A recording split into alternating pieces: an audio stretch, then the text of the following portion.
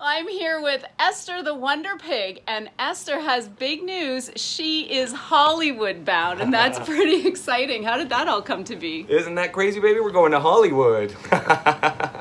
What's the movie going to be about? The movie is going to be following our life with Esther from before she arrived to how we got her and just kind of how our life was completely flipped upside down by her arrival.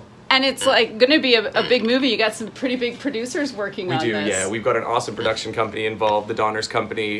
They're behind Free Willy, Hotel for Dogs, the X-Men series, Deadpool series. So, yeah, we couldn't have a more accomplished and respected team on board. It's pretty amazing.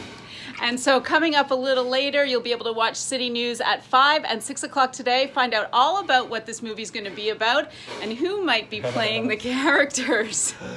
In Campbellville, Audra Brown, City News.